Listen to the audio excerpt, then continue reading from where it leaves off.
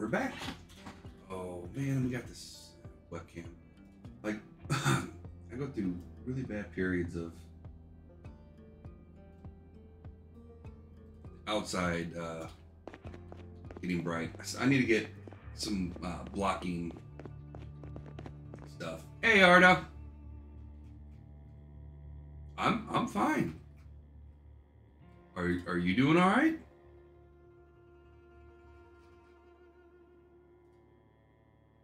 Where's our Forging 3 book? Did we not have a Forging 3 book? What's going on, buddy?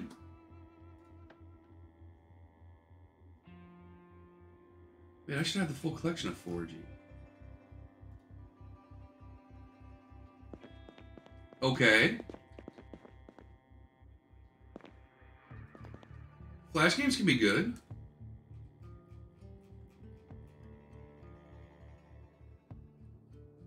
What happened to Forging 3? No, we... Oh, maybe I don't have Forging 3.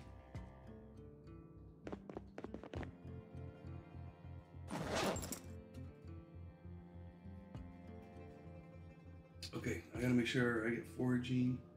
I thought I had Forging 3. Okay, so we do not have Forging 3, unfortunately. Which is gonna make things interesting. Well, you know, I always say suggest studying, because...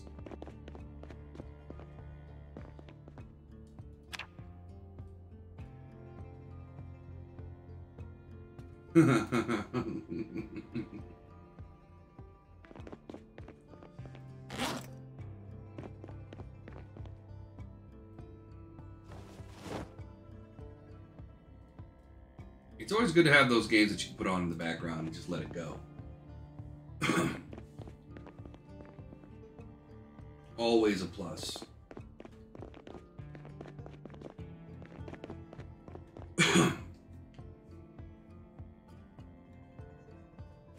Alright, so we're going to be doing our foraging, but obviously we don't want to forage at night.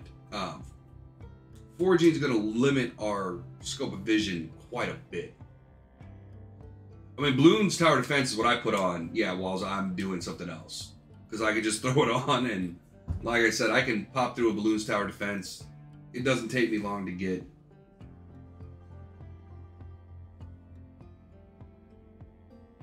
Especially now because I spent all my money on those, I always drop a cash thing right at the start.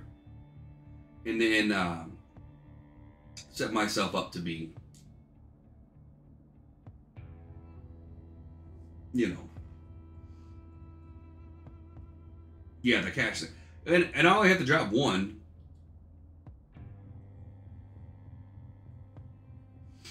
So it's... I got... You know, what's weird is I don't know how I got a bunch of monkey money, but I was broke and broke and broke and broke. And then one time I logged on and I just had crap tons. So I don't know what happened. I don't know if I glitched. I don't know what happened. You know what I mean? But I was like, I'm not giving it back. I'm not giving it back. I was like, I'll keep it. And so I just pick up those every once in a while. I got a bunch. Granted, I have played a lot of Bloons Tower Defense, or maybe who knows what happened. I don't know what level I am though. I'm only 70s or 80s or something like that. But yeah, I wasn't cheating. That's, like I said, I logged on one day and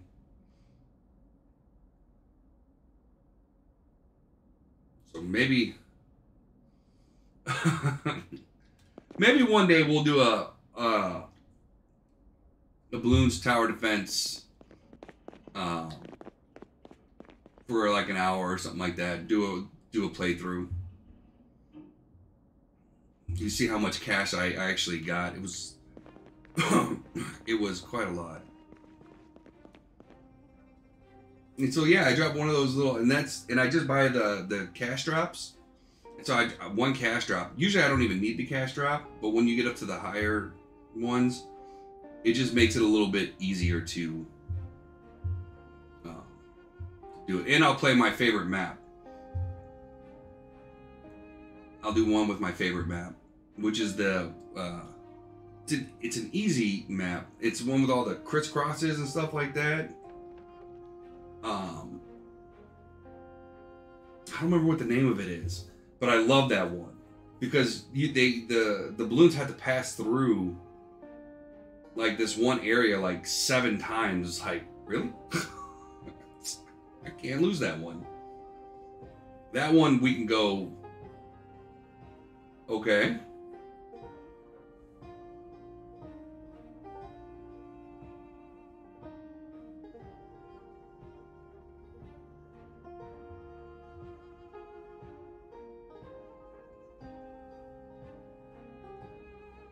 What?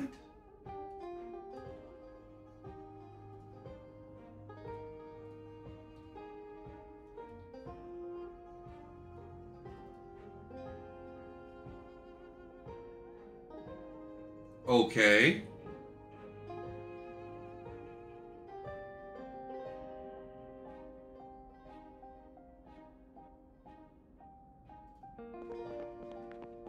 Okay.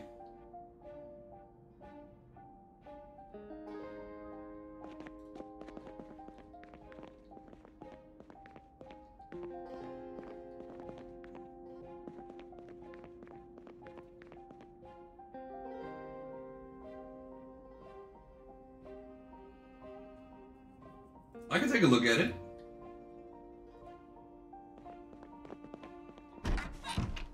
I'm tired of sitting around.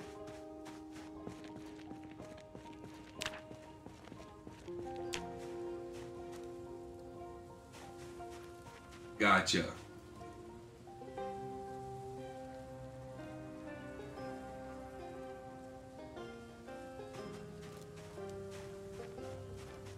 That was a lot of foraging XP.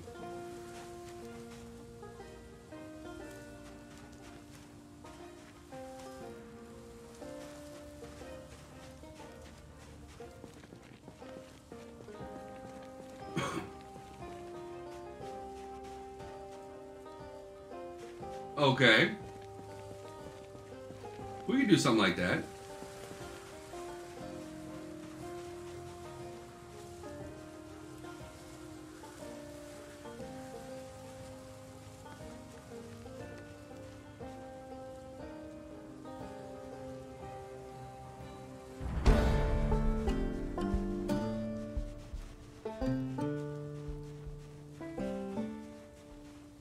We could do that.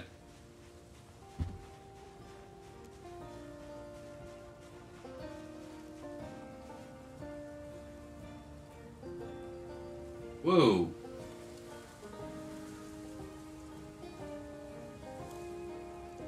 Yeah, sorry about that, Arda. But no, I've got it pulled up, so we'll definitely take a look at it.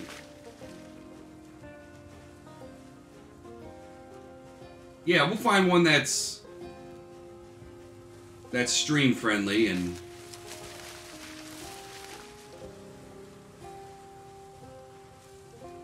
do it.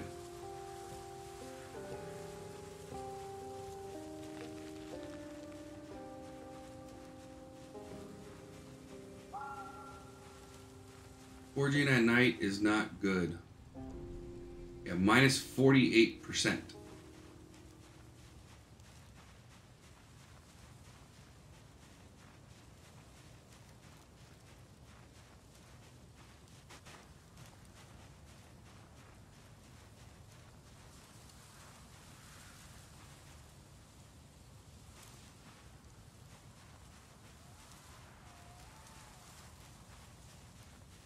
Three advices?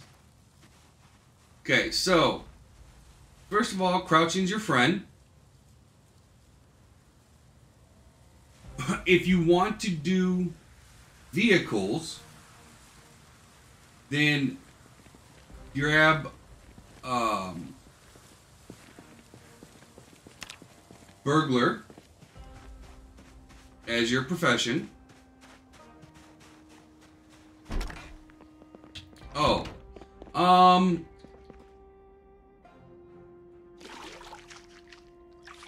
Yeah, so it's based off professions. So if not, I like the so my the two my two favorite professions are burglar. If I'm gonna do,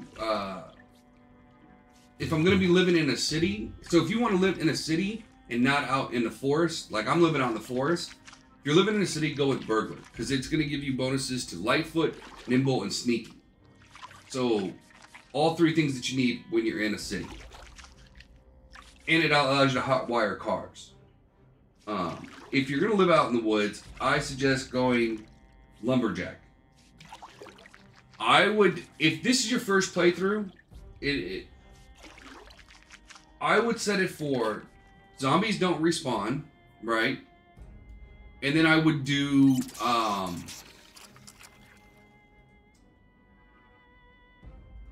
would also do that you don't get infections through bites or anything like that. It's not going to stop them from scratching and killing you, but it means that one lucky shot won't kill you. So I would get rid of all the transmission stuff. Yeah.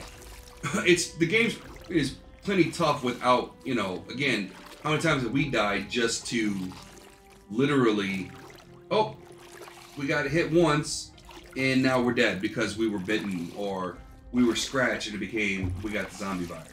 So just delete that. You know what I mean? Bleeding's not a problem. Bleeding, just throw a bandage on it. But get rid of the infections. And I would spot yourself an extra 10 to 20 skill points. It's not going to make you OP. Yeah, so basically what you're going to do is like we've been doing. So we get scratched and it bleeds, you put a bandage on it. When the bandage gets dirty, remove the bandage, put another one. Yeah, 10 to 20 extra skill points, because that's going to get you a better like, lumberjack costs like, I think it's 8 skill points. And burglar, I think, costs 10, 8 to 10 or something like that. So it basically covers your profession. So, yeah, you can do that in vanilla. So when you're going into your settings, you can just, there'll be an option for setting up extra skill points. So I suggest giving yourself a little extra skill points, just to make it a little bit easier. And if you're going to be outside the whole time, outdoorsman. You want outdoorsman. You can make yourself pretty strong. But you won't make yourself, even with the extra 5 to 10 or 10 to 20 points, it really doesn't make or break. It just makes it a little bit easier.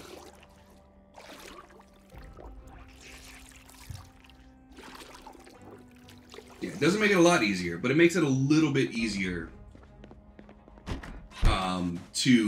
for the game. You know what I mean? So there's no, oh, I guess we're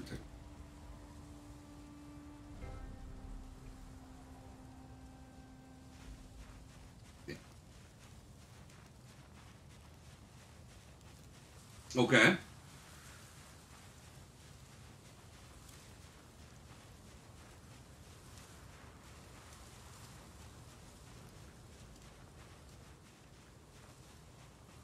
Light levels come down now. Yeah, I am. I am. I'm guilty as charged.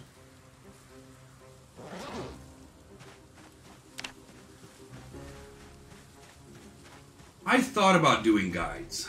The problem is, the problem with me doing guides is, I already stream for 8.5 hours a day. Right? By the time I get done streaming, I usually go home, I'm already home. I usually start breaking down the videos and start getting them uploaded to YouTube whilst trying to get something to eat. We do a little bit. So like when we started this, I did a little tutorial on setting up the characters and stuff like that. But yeah, maybe if one day if I get somebody who takes over my YouTube content and stuff like that and does all that stuff, we can look to do those type of things. But yeah, as of right now, we just don't have just don't have the time.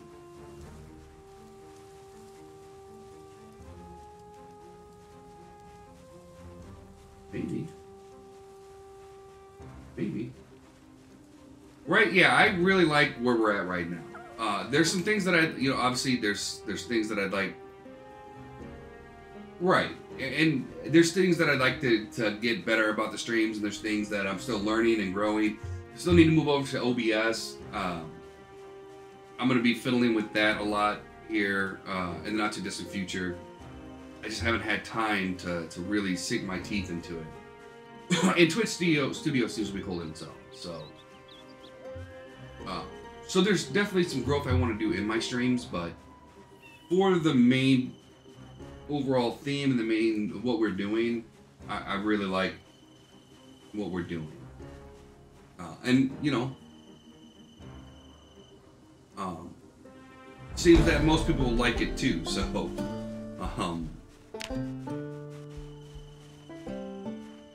come on with this fog.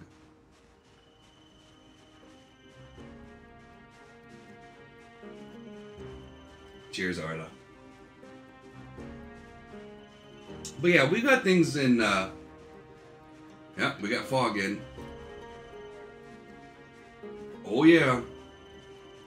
That's okay, because we gotta go read our book anyway, so. Although we don't have foraging level 3, which sucks. I don't know what happened to foraging level 3.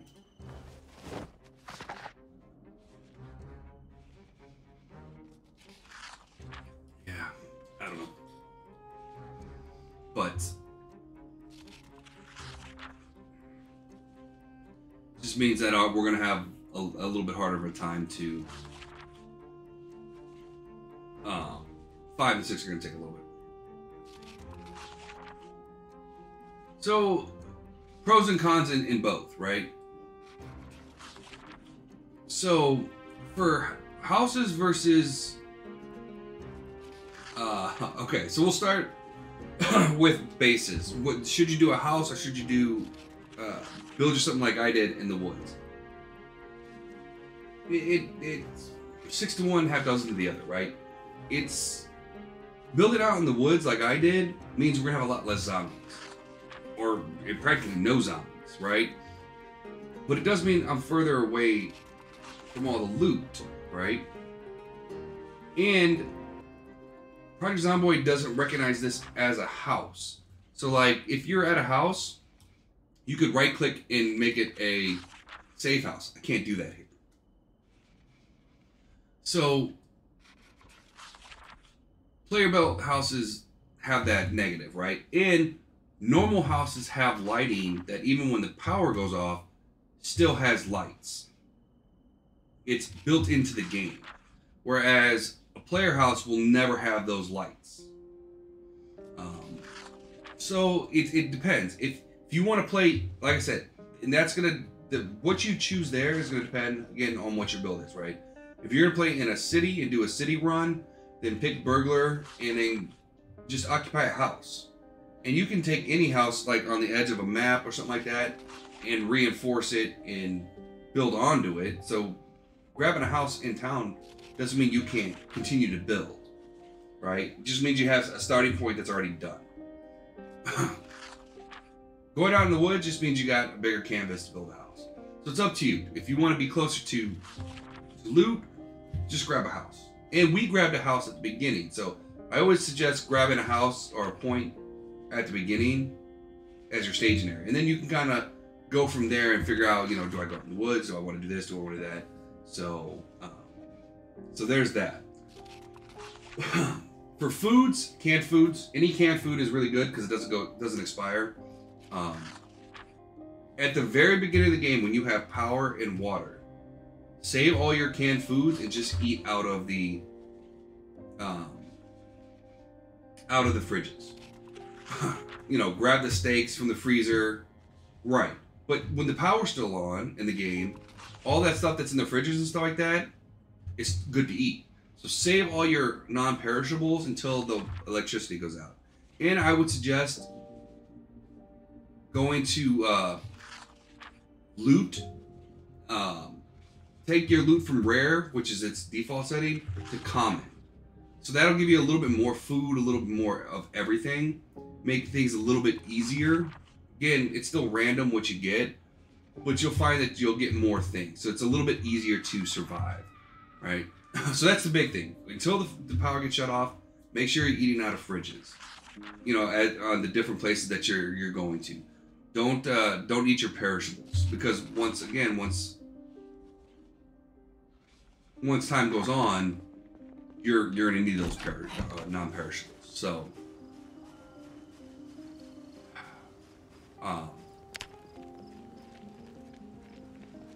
okay. So for weapons, weapons are gonna be a personal preference. If you notice, I don't use any guns. Guns. I mean, I have silencers. I haven't attached them yet. So you could use that. You could use silencers and guns, and we might give that a whirl. Oh yeah, we have a bunch of guns, actually.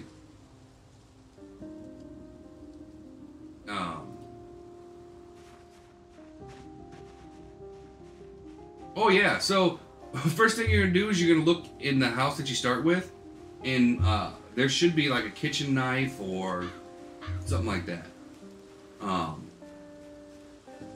So kitchen knives, of course, that's short bladed.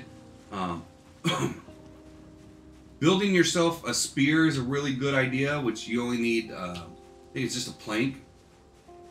You can, but what you're gonna want to do is basically push them down and then stomp on their heads. So you can't like punch them to death. I think you can, but no, you can't, because I don't think there's any like punching.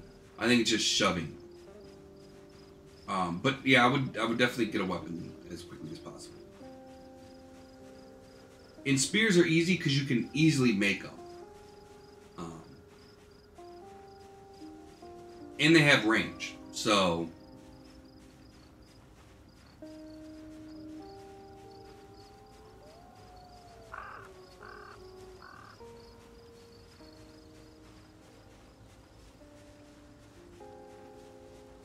And that's what I would suggest for weapons. But either way you look at it, find a weapon that you like, and then stay with it. Because the higher you get your skills up in that, the better off you're going to be. So like, we're sticking with machete, even though technically I have a bonus to swing with axes. So I swing faster with axes. The problem is, we only have a hand. Our axe isn't as good as I want it to be, because it doesn't multiple hit. Although, that could just be because I wasn't waiting too long, and I don't want to use my fireman axe to do it. Yeah, yeah, you can craft a stone axe. Yeah, I'm pretty sure. I know Hydrocraft. Wow, our upload is going haywire right now. So hopefully it's not too bad on your guys' end. We're not getting too many glitches. But with Hydrocraft, you can craft full-fledged everything. So you handle the electricity by getting generators and hooking up generators to your base, and then filling those up with gas. Water is, you want the rain collector. What? The generator? No, generator's normal. Generator is a normal part of the game. And same thing with rain collectors. Or are you talking about, which one are you talking about?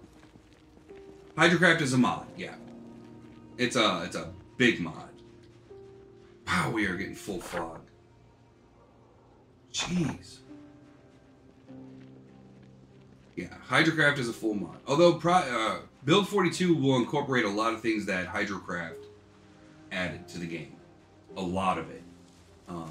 Not all of it, but a lot of it. Like all the animals, Build 42 is bringing in animals.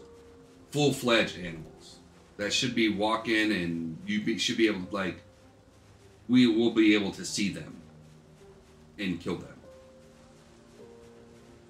So,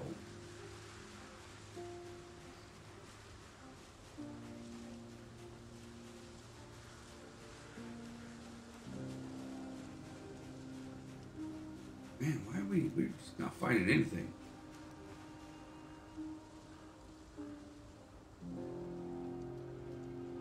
Yeah, that darkness. You should be fine. Just remember, take it easy and crouch. The biggest mistake people do is they see a whole horde of zombies and like, oh, I'm gonna go charge them. You don't need to charge them. You can walk faster than they can walk, right? So if there's a big horde of zombies, the default button is Q on PC. Just walk in an area yelling, so you're gonna get their attention, and then once you get to a point where you're like, okay, they're past where I want them to be, what you do is you run past and you crouch and you kind of go like find some woods and you lose them in woods and then circle back. You don't need to fight every zombie that's out there. In fact, most of the time, the smartest thing you can do is just leave them alone. And you know, from what I've always seen is most people are like, I'm gonna charge them and fight them. And it's like, well, that's fine. There's nothing wrong with that. It's just you leave yourself open to be attacked. And I get rid of this darn fog. Like, this fog is killing. We would already probably be well into this foraging if we could just get rid of this darn fog.